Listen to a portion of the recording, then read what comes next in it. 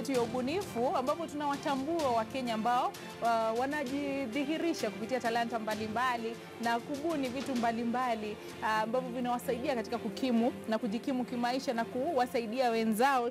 Leo tunaangazia ubunifu ambao unahusu matumizi ya plastiki katika kutengeneza bidhaa mbalimbali ambazo tutaelezwa na mgeni wetu hapa studioni, Victor kutoka Nyamira. Unasema kwamba anategea sana huo mjadala. Shukrani sana kwa kutazama. Shukrani sana kwa kuwa nasi Ishmael. Asante. Katika sehemu yetu hii ya ubunifu. Kwanza kabisa, wazo hili lilianzia wapi na lilitokana na nini? Mmoja wa wakurugenzi wetu katika kampuni ya Korek anaitwa Dr. Agan, aliweza kuja na ubunifu ya kugeuza plastiki kuwa bidhaa vya kujenga vyumba.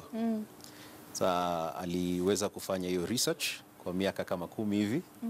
Alafu ndio akaungana nasi, ndio kutoka hapo tukaweza kutengeneza mashini hapa humu Kenya ya kutengeneza hivi bidhaa. Kuna mmoja anaketi labda na kuangalia, anauliza mbona plastiki?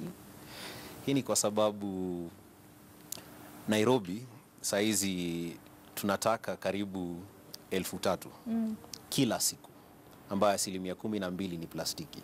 Taka unamaanisha taka asilimia 12 ya 12 ya 3,000 ambayo hiyo ndio taka ya plastiki ambayo Nairobi yazoa kila siku. Lakini 30% tu ndio ambayo yatengenezwa kuwa bidhaa vingine. Sasa kwa 70% hakuna kitu yote ambayo yatendeka. Na kuna yule anatazama anasema, plastiki inajenga vipi, inatengeneza vipi paa na vitu kama hivi. Kabla huja tueleza maelezo zaidi, wakati wazo hili lilikuja na nyinyi kama miongoni mwa waanzilishi, mliona ni kitu ambacho kinawezekana? Ndio. Tukiweza kuangalia Millennium Development Goals, kuna matarajio ya kuwa tuweza kuwa na affordable housing, kwa sababu Wakenya wengi sana hawawezi kuwa na ile pesa ya kutosha ya kuweza kununua nyumba. Na kwa sababu ya hiyo ndio tukaangalia tuone jinsi gani tuweza punguza hiyo bei ya kuwezesha kila Mkenya kuwa na nyumba ambayo aweza ishi. Na ilikuwa rahisi wakati ambapo mlikuwa mkianza mradi huu? Kwa sababu umetuambia utafiti ulichukua miaka 10. Ndio. Kuanza ilikuwa ni rahisi? Kwa sababu kwanza kupata mashini ilikuwa ngumu sana. Hii ni kwa sababu bei ya hizo mashini humo nje kuzileta hapa Kenya ilikuwa gharama milioni ya pesa. Alafu pia haikuwa teknolojia ambayo Wakenya wengi walikuwa wameweza kuizoea. Sisi ndo waanzilishi wa hii teknolojia ya kutengeneza vifaa, bidhaa vya nyumba humu Kenya. Na ni kitu ambayo ilibidi saa sisi tuweze kujifunza kutengeneza mashini kwanza, alafu kutoka hapo ndo tuweze kujaribu teknolojia yetu mpya. Mashini yenyewe mlitengeneza vipi, kwa kutumia nini? Ilibidi tuanze kuelewa engineering kidogo. Na kutoka hapo tuliweza kutengeneza mashini yetu ya kwanza karibu miaka 4 iliyopita. Hizi mashini zinaitwa extruders. Na baada ya kutengeneza ya kwanza, tulianza na kutengeneza nguzo.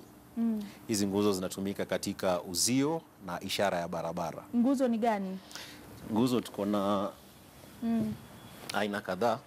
So kama hii hapa, hii ni inchi 2. Alafu yaweza kwenda mpaka futi 13. Hiyo hapo imetengenezwa kwa plastiki. Alafu kisha mnaitumia katika kujenga ishara za barabarani, na inatumika kufanya nini kingine? Inatumika kama ishara ya barabara, inatumika kama uzio. Alafu pia inatumika kujenga vyumba ndogo ndogo kama vya ng'ombe, kama vya security. Ndio. Na inaweza kudhibiti? Ndio. Yaweza kwenda kutoka tuko na inchi 2 mpaka inchi 5. Na inashikilia kweli? Si kitu ambacho itajengwa alafu kesho inaanguka. La, yaweza shikilia. Kuna vyumba ambavyo tulijenga karibu miaka 4 iliyopita na mpaka saizi viko imara. Na mlianza utekelezaji miaka 4 iliyopita, Ndio. Kwa hivyo kufikia sasa kuna mahali ambapo tayari wameanza kushuhudia matunda haya? Ndio. Kama nguzo tumeweza kufence karibu Kenya mzima saizi. Hata katika barabara Thika, Mombasa Road, hizi ndo zinatumika kama ishara ya barabara. Wengine wetu tukipita pale hata halituingie akilini.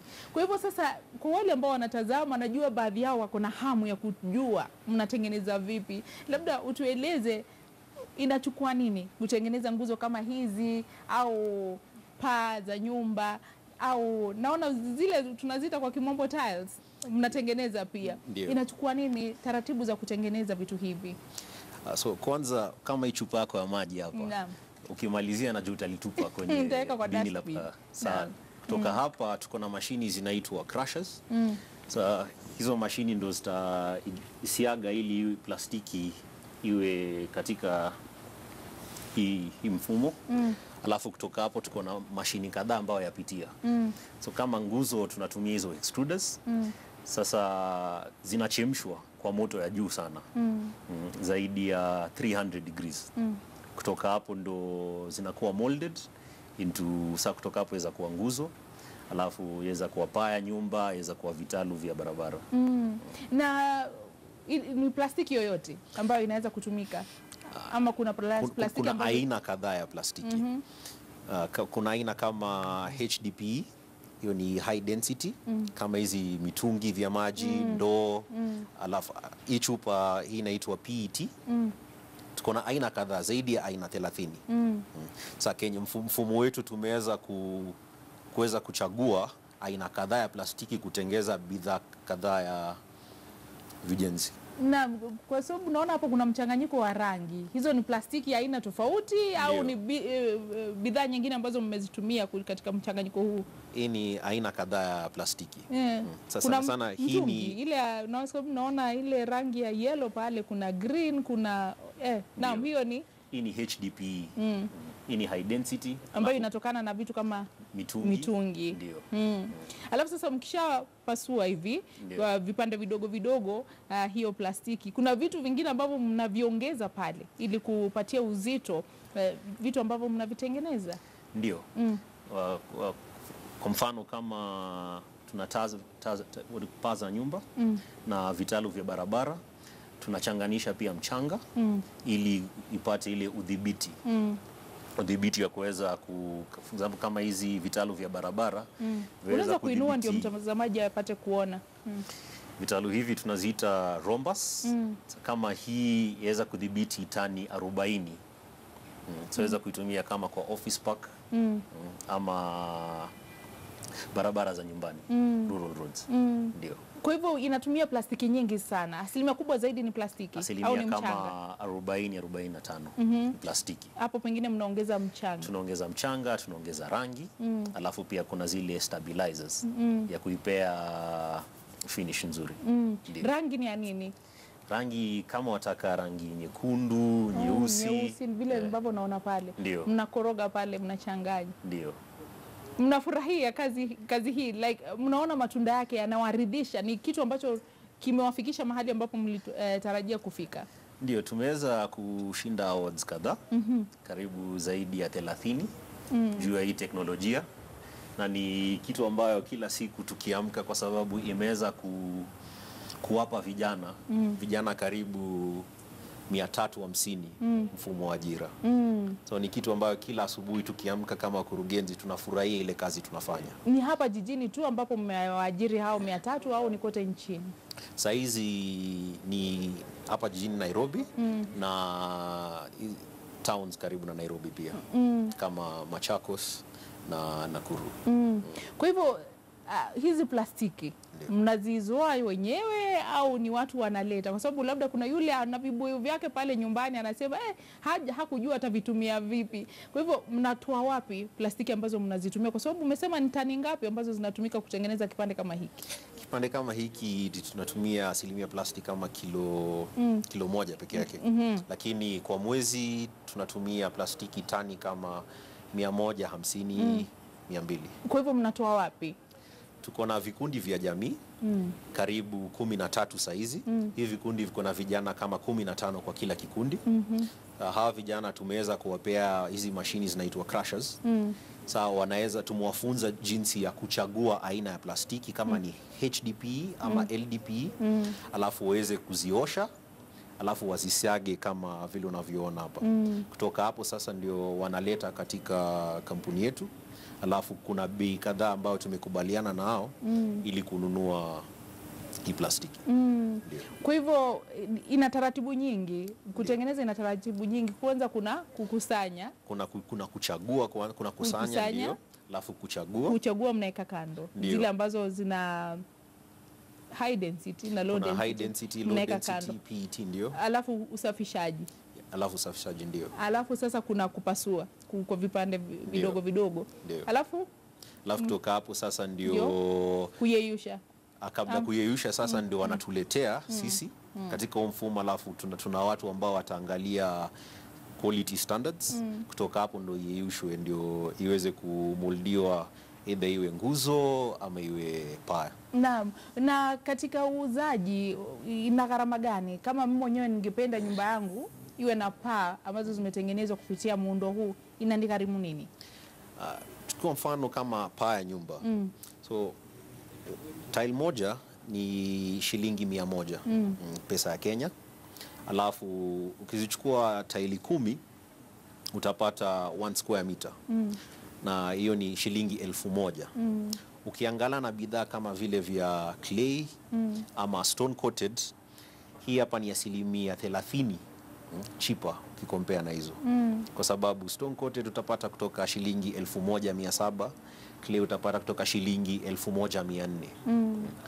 Kwa hivyo tuseme studio kama hii, mahala ambapo tupo kwa hivi sasa, itanigharimu pesa ngapi kuweka paa hapa? Kama hii itachukua kitu kama hii ni 30 square meters. Kitu kama itachukua, hii ni shilingi 1030 peke yake ikilinganishwa na bidhaa nyingine ambazo zinatumika. Na katika huo muundo na kupitia harakati hizi, kuna wale ambao wanataka kununua ndio, lakini wanatilia shaka. Kuna wengi ambao mnapatana nao ambao wanaogopa, hii itafanya kweli au itaharibika haraka, au labda nyumba yangu itashika moto. Kuna wale ambao wanawaeleza wasiwasi wao kabla ya kununua. Ndio, kuna wengine walikuwa na uoga, lakini baada ya kuona wengine wao wameanza kununua, kuna ile ikawapa motisha kuanza kujaribu hivi bidhaa. Kama kuna faida kadhaa waweza pata kutumia bidhaa kama hivi. Kwa mfano, ukitumia nguzo yetu ya plastiki, huwezi pata hizi vidudu vinaitwa termites vikikula nguzo hiyo. Alafu pia kwa kutumia paa yetu, pia maji ni safi kunywa. Alafu kwa sababu haina asbestos. Asbestos ni zile kemikali ambayo yafanya huwezi kunywa maji. Alafu pia bei yake nzuri na ni bidhaa ya kudumu. Haipotezi rangi. Kiza kuangalia, tumekuwa na plastiki kwa zaidi ya miaka 50. Haiendi pahali. Na pia hizi haviwezi chomeka kwa sababu zimetumika temperatures kama over 300 degrees. Moto ya kawaida ni 96 degrees ya gas. So ni kitu ambayo ni ya kudumu. Ukiweka saizi wajukuu wako wataweza kuishi. Tuweza jaribu, kuna reward ya 10,000. Kwa hivyo inadumu, haiwezi kuyeyuka. Unajua, la kwanza mimi nilipopata wazo hili nikaanza kuuliza na kuyeyuka je? Kwa sababu unapoweka plastiki kwenye moto inayeyuka haraka. Lakini sasa hapo tuko na mchanga. Mchanga naturally ni fire retardant. So na mchanga hutumika kuzima moto. So moto haiwezi chomeka. Hata tuseme hata kwa bahati mbaya moto umezuka hapa. Hata umwage petroli saizi haiwezi chomeka. Naam, mtazamaji, ni ubunifu ambao umetokana na Wakenya. Ni Wakenya wenyewe. Fikra za Wakenya, hamkuiba hili wazo kutoka kwa wengine. Na tukiangazia jumbe ambazo zimeelekezwa kwetu na watazamaji na maswali ambayo wanayauliza, ni soko ambalo mngependa kulipanua lifike mashinani, kwa sababu jinsi ambavyo ulianza kwa kusema hata mojawapo ya ajenda kuu 4 za serikali ni kuhakikisha kila Mkenya ana mahali ambapo anaishi, mahali ambapo anaita nyumbani. Kwa hivyo ni kitu ambacho labda mnapania kukisambaza na kukielekeza katika maeneo mengine ya nchi. Ndio, kwa saizi tujaribu kufika katika miji ya Kisumu na Mombasa. Tunatafuta retailers, so kama kuna watu ambayo wanataka kustock hizi bidhaa zetu, wako open kuwasiliana nasi. Na kuna mtazamaji ameuliza swali zuri sana hapa, lilikuwa limenitoka. nitakuwa nikilielekeza kwako muda usio mrefu, lakini unaweza kuliwazia. Anasema jukwaa la KTN, niko na swali kwa hayo mabati, unatumia misumari ya kawaida ama kuna misumari yake ya kutumia? Na je, nitaweza kuyapata hapa Keroka ama bado hayajafikishwa Nyamira na Kisii? Ni Vincent kutoka Keroka ambaye amesema kwamba yuko nasi hadi mwisho. Shukrani sana. Kuna wengi pia ambao wameuliza watapata vipi bidhaa hizi, lakini hilo la misumari nilikuwa sijaliwazia sana. Tutakuwa tukirudi na jibu muda usio mrefu, usiende mbali.